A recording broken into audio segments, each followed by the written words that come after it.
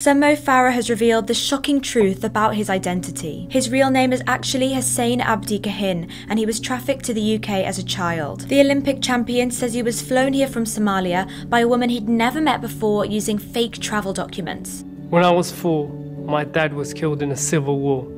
As a family, we were torn apart. I was separated from my mother, and I was brought into the UK illegally under the name of another child called Mo Farah.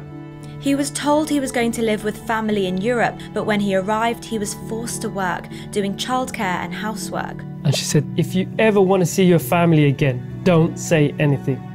If you say anything, they will take you away. But eventually he confided in his PE teacher, who helped him be fostered by another family and become a British citizen. So Mo Farah has previously said he came to the UK from Somalia with his parents as a refugee. A lawyer warned him that by telling the truth,